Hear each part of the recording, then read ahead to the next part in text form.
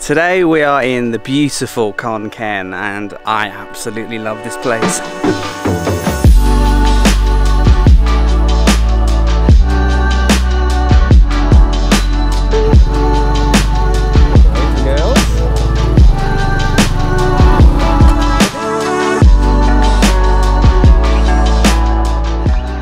And in this video we're going to explore the city and also its surrounding areas. Look at these places here, guys. This is incredible. Lots of things to see and do, and we will never do it justice. We will never see it all. We'd have to move here because it's that big and that varied. Loads to see and do. And so in this video we're just going to be highlighting the best of Khon Kaen, the coolest sites that were recommended to me by locals who are subscribed to this channel and live in this city, and who I met for beers and curries and told me, you must go here, you must go there before you go. And so we're going to go to all of those places and you're invited, so let's go.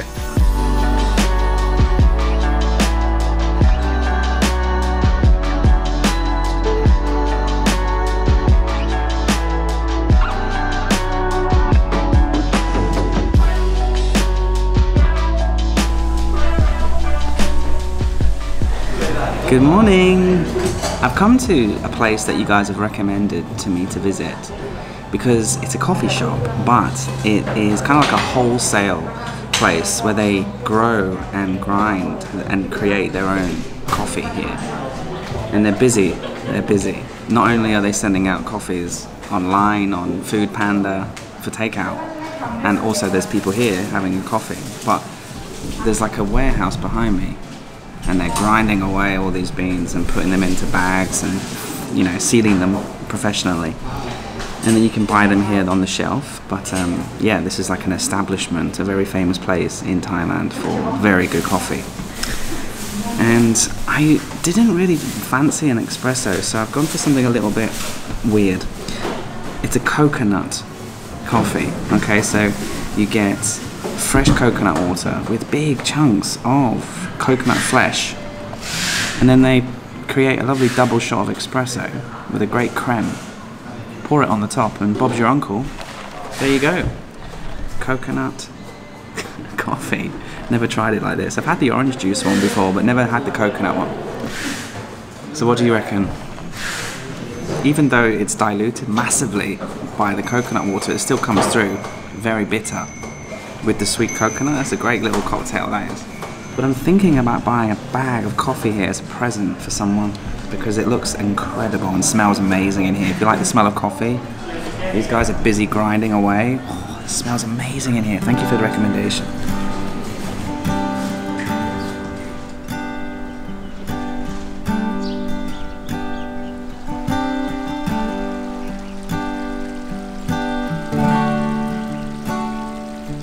Quite big, and there's quite a lot of cool looking animals all around me already.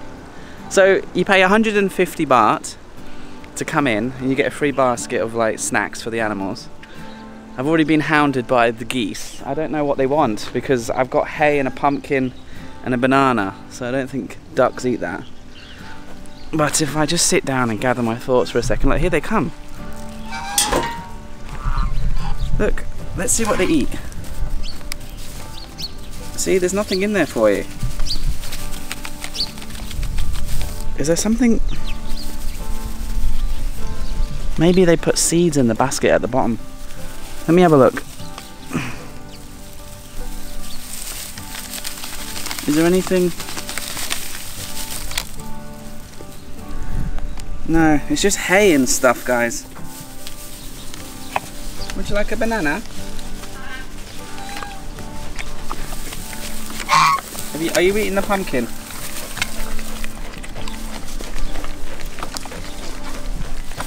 They're going for it. There's nothing in there for you, geesey boy. These look like those South American animals. The big gerbil thingies. He loves the pumpkin. Hello, mate.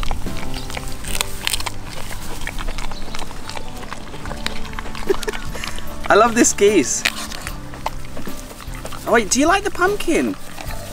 Oh, the geese likes the pumpkin.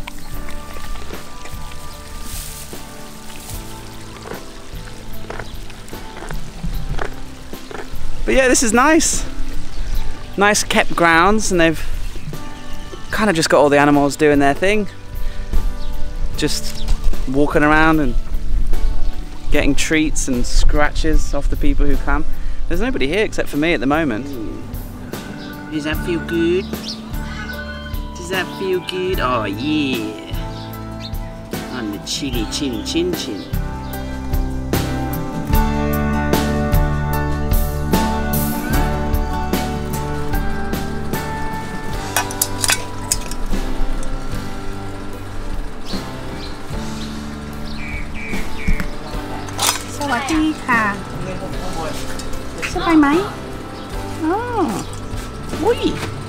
Sharp claws, but beautiful eyes. Beautiful eyes. Ow! Naughty.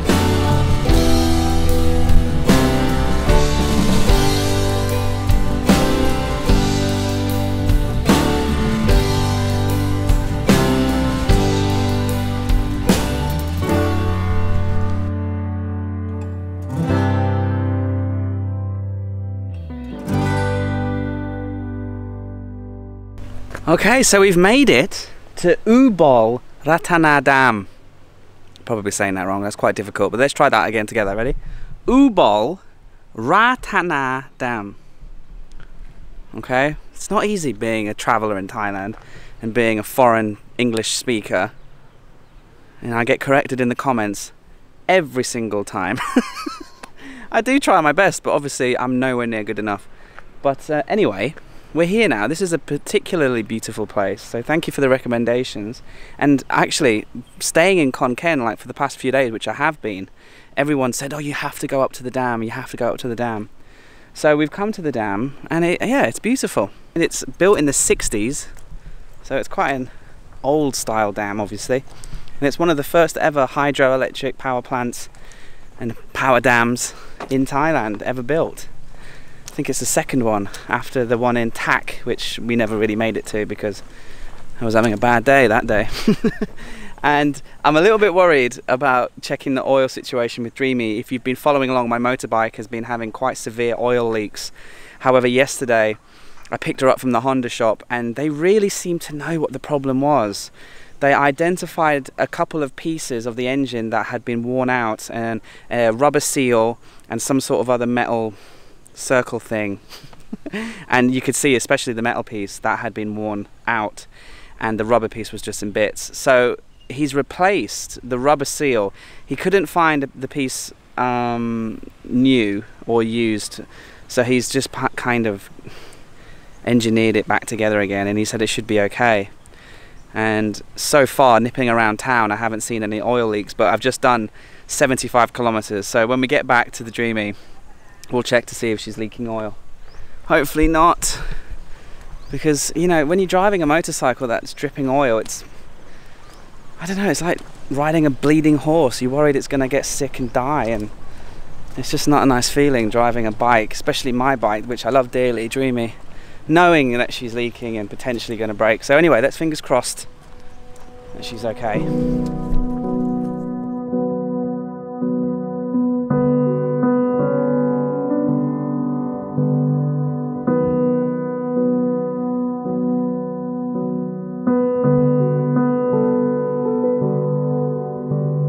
I was reading online that I think either in 2016 or 2006, I'm not sure exactly, it ran dry, which is incredible if you think about it. It ran out of water, and they must have had such a bad, terrible dry season, because look at it. Imagine this lake being not here. It's such a massive expanse of water, it's hard to believe, really. And you can see with the stains on the rocks where it should be, so it should be a little bit higher. But, you know, it hasn't rained for a few months up in this area. So I can imagine it's a bit low, but I can't imagine it being just completely barren. Very cool piece of engineering. I love these things, you know, especially these older designs. Everything's so much more analog. With the train track here, because I'm not even sure what this crane mechanism's for, but it's obviously able to move up and down the top of the dam here. And maybe it's used to open up the doors, but I would have thought they were on these big blue pulley systems. Anyway, fascinating. And there's a road that goes along the ridge of this lake, and there's a hill and there's quite a few little temples and a fantastic viewpoint, I've been told. So me and Dreamy, the idea for today, just enjoying the afternoon here at the dam, is to just drive around and explore the nature, because it's really quiet and peaceful over here. And then in the afternoon I'll take you back into Khon Kaen city centre for what has basically been my favourite thing about Khon Kaen every single day.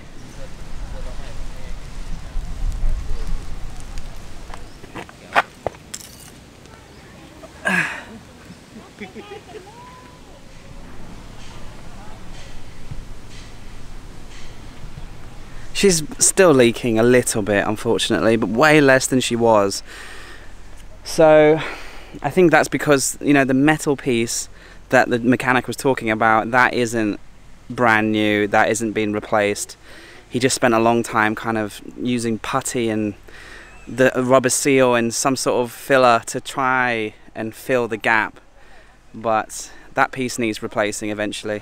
I mean, I don't really know what I'm doing, to be honest. I'm not a biker, I'm not I'm not a motorhead person. I don't know anything about cars or bikes. I just seem to drive around Thailand on one.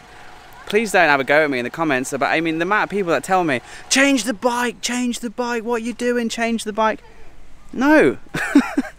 You know, just because, you know, let's say you have a girlfriend or a wife, she gets sick, you're just gonna get rid of her. Or you're gonna nurture her, keep her happy, and take care of her as much as possible, so that one day when she does get better, you know, you can continue a healthy relationship together, because God knows one day I'll get sick and Dreamy will take care of me, won't you? See?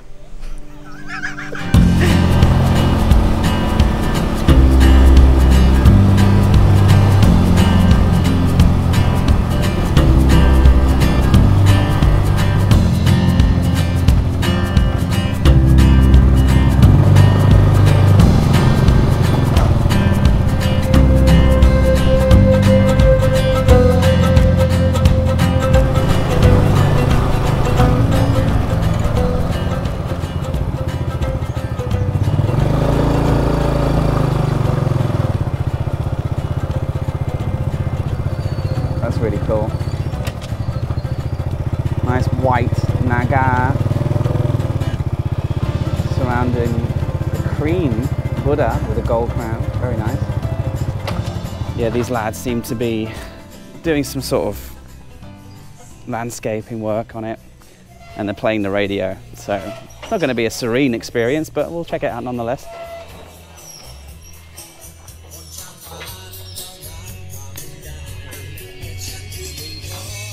So there's this golden Naga here, and he's wrapping himself around this rock. It's fantastic. And then you can see the reclining Buddha. Gorgeous, isn't it? Underneath this prehistoric rock formation. Apparently it's like 100 million years old or something.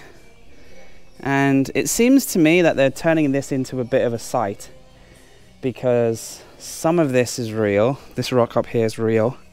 But all of this decorative stuff here, and this here, it's all, I mean, I want to say plastic. I don't know, let's go feel it. I mean, it looks really cool, right? You know, they've done a good job, but no, it's made of concrete, but you can tell it's not real, right? Surely.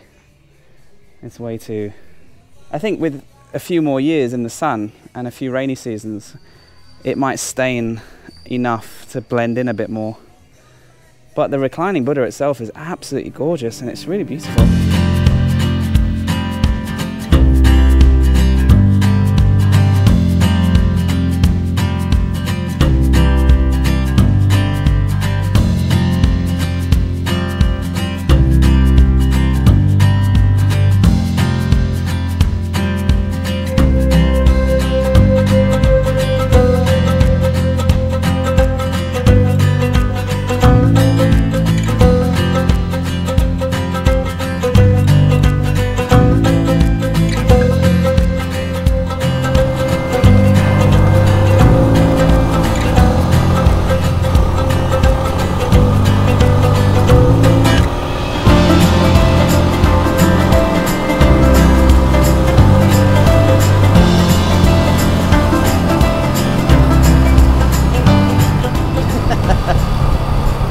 what a traffic jam in Isan looks like. Sorry boys and girls.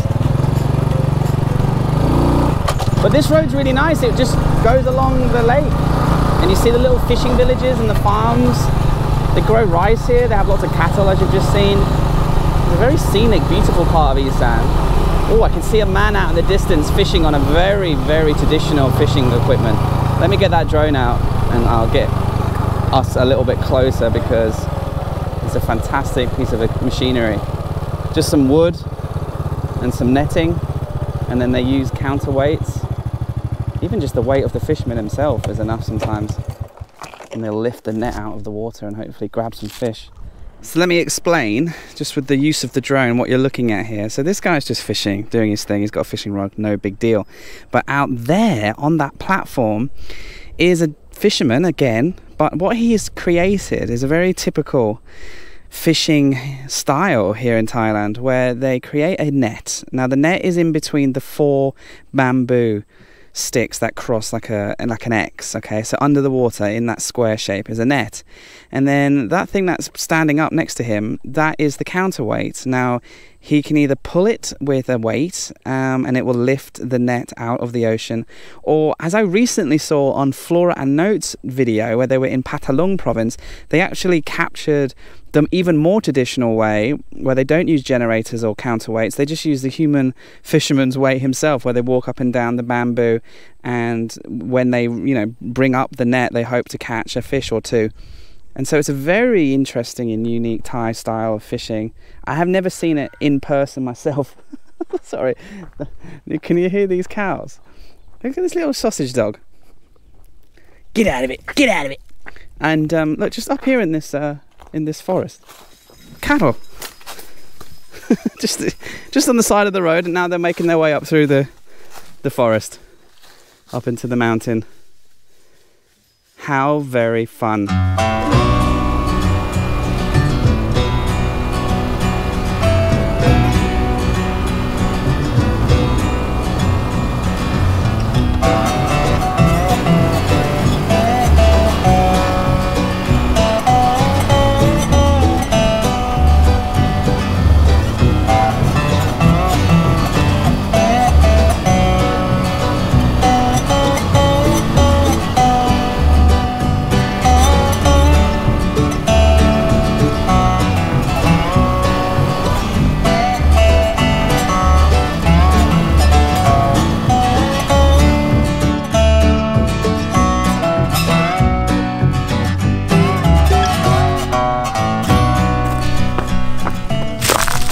Okay, so wait till you see this. This was worth it, because it was about a 35-minute or 45-minute drive across the ridge, along the water's edge and up and around the other side. Sorry, I just need to concentrate a second. And you come around the backside, the backside of the mountain, and you come through a national park and you have to pay 100 baht, and then you're in. You can drive right to the start of the lookout point. This is the lookout point here. Don't worry, I'm going to show you the view. Let me just get my footing because it's quite dangerous. And what can I see? Well, I won't hold you in suspense any longer. Apologies for the weather because it's just rolled in the last few hours. But have a look at this.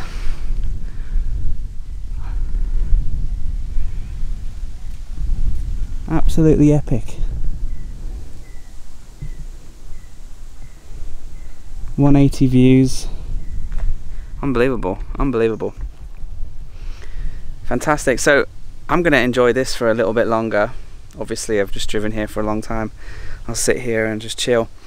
But it's going to be about an hour drive back to the Khon Kaen city centre. I'm staying in a hotel right next to one of the major sort of parks and lakes in the city centre, and every single night I've been here. I think I've been here 4 nights in Khon Kaen, and the first 2 I just basically slept. I was so tired and exhausted from travelling around Isan for the past 3 weeks non-stop, and you know, you probably saw in the previous videos that I've been burning myself out and everything, you know, and so I just listened to my body and listened to you guys in the comments, and I just did nothing for a few days because I wanted to do Khon Kaen justice, because it's really cool and I really like it.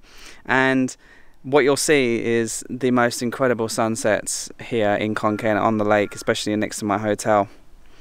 So fingers crossed that this blows away, or this isn't over in the city, and you'll see what I'm talking about, the fantastic sunsets in Khon Kaen. Oh baby, I love your madness.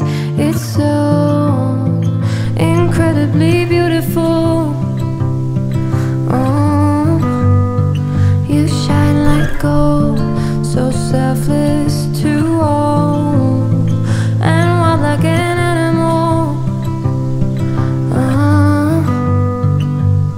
Some would say I'm insane in the right and the way, but I just love to play in your fun and your games. Always hungry for more, that's just how I was born. Take me somewhere I don't know, and give me your freedom. Whoa, you love me to pieces, yeah, I need it. Want your pandemonium, life is so easy. Whoa, you love me to pieces, yeah, I need it. Want your pandemonium.